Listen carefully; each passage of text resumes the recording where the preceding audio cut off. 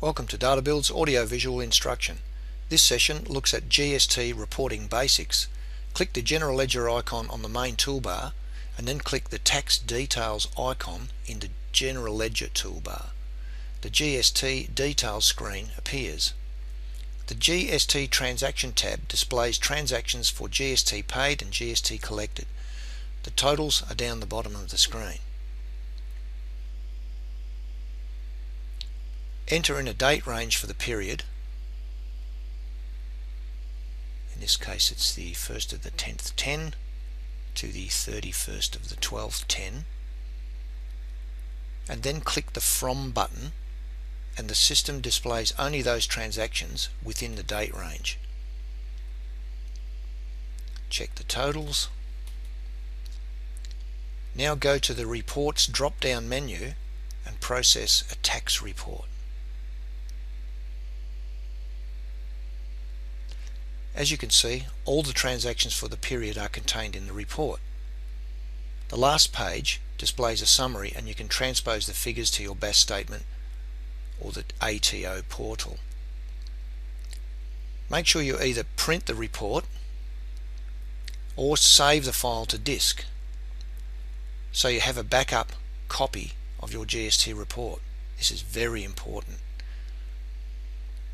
Now you are ready to process the tax transactions and the system will create the relevant tax office invoices.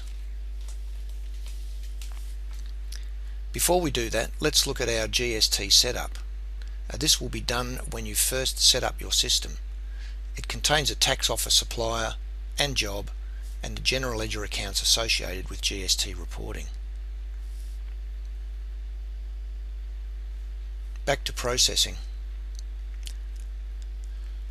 Let's go ahead and process these transactions. I just check the dates to make sure they haven't been changed and check the totals which look familiar. Click the Update icon. The system creates the proper transactions for the tax office.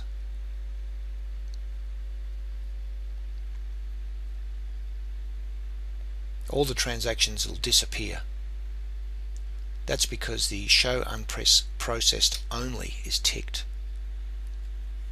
If you untick that, it'll show all the transactions. Notice that it's turned the processed transactions blue. If you click All Dates, you'll notice that there's other transactions that haven't been processed.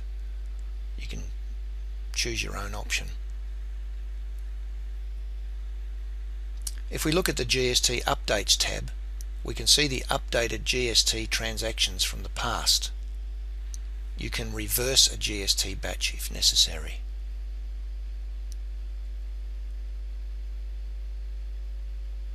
Gst reporting, very easy in Databuild. That's it for this lesson. Thanks for watching.